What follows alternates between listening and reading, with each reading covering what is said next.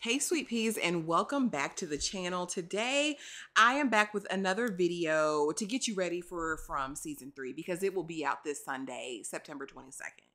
And I need you to be ready. I need you to be prepped. So if you've been keeping up with the wild ride, that is from the show has been giving, okay? And it's been giving mystery to me more than horror, but horror is definitely an element. With season 3 on the way, I'm here to give you a quick breakdown of what I feel like you need to know so that you can jump into season 3 fully prepared. Let's get right into it. So just for a quick recap of seasons 1 and 2, if you need a refresher, we're following a group of strangers who find themselves trapped in a mysterious, creepy town, Fromville is what I call it, okay? No way out, and to make matters worse, when the sun goes down, the freaks come out, okay? And these are not normal freaks. These are human presenting freaks that have monsters on the inside of them that will rip you to shreds, open up your rib cage. They will do all of those things, okay? Survivors try to uncover the secrets of the town. With every answer, more questions arrive. So if you love a good horror mystery, then this show might be right for you, okay? I will say that as we get into season 2, the plot definitely thickens as we're kind of about the source of the talismans, what they do, they can be made. Victor is giving us far more clues about what he knows.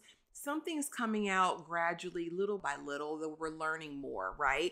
We kind of come up with a system to a radio system to contact people. We're kind of at patterns by this point, right? Let's talk characters. The show centers around several different characters. Our main protagonist, though, is Boyd Stevens, played by Harold Perrineau, who is the town sheriff. He's determined to protect everyone, right? Do-gooder nature will overwhelm you. Okay, he took out his wife, all right, in order to save this town. So he is fully invested in law and order, and he's honestly the one to watch. I feel like he is the key to a lot of this, okay? A lot. Next, we have Tabitha and Jim Matthews, Ethan and Julia Matthews as well, their children. And this is the most problematic and annoying family that I think I've seen in a show in a very long time. From the moment they entered Fromville, I couldn't stand them. All right. And to this day, I don't like any of them. All right. And so we kind of their journey of getting in and out of trouble. Ethan, seeing the boy in white, he's definitely been instrumental to the story. Julia just being an annoying, angsty teenager who decides that she's going to live at the communal home rather than living with her family in the beginning. And we kind of see that arc. We go through her kind of that it's more than just being about her and her discomfort. Ethan growing up a little bit. As far as Jim and Tabitha, they swear they're the dutiful parents, but they don't be paying attention to these kids. He's hyper obsessed by the end of season 2 with making communication to get out.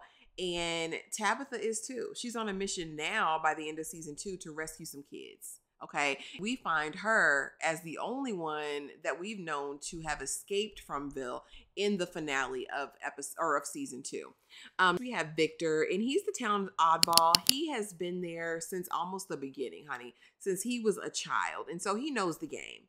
He knows how many graves to bury. He has an idea of when the pattern switches up, like the Matthews arrive, and then Jade and his friend come, like in a matter of hours. He knows something's off. Okay. Just got greater insight, and definitely I'm interested to see what's going to happen with him in season 3. Next, we have Jade, who really thought this was a game.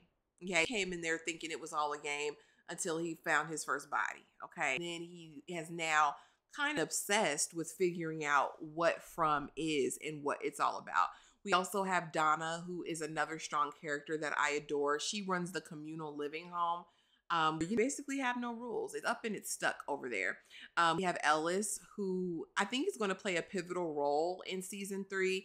And this is Boyd's estranged son, who won't talk to him ever since he unalived the zombie wife. But the wife was going to unalive everybody. We also have Sarah, claims to hear these creatures and is doing their bidding, thinking that's going to be the thing to send her home. There are a ton of mysteries that we still have jumping into season 3. We need to talk about the biggest unanswered questions. First, what is the town? Is it an experiment? Is it a simulation? Are we in an alternate reality? Is this a new dimension? Is this another planet? By the end of season 3, we better get answers to these questions. Is it purgatory? Listen, second, what are these creatures and how were they formed? Because they do present as human, but they're clearly not human. Are they like the undead? Are they like zombies? And finally, who or what is in control of all of this? Every time it feels like we're getting closer to the answer, we get a new curveball. And now with season 3 coming, I'm hoping we get some clarity and some resolution, okay? What can we expect in season 3? We've all seen hints about the town's origins.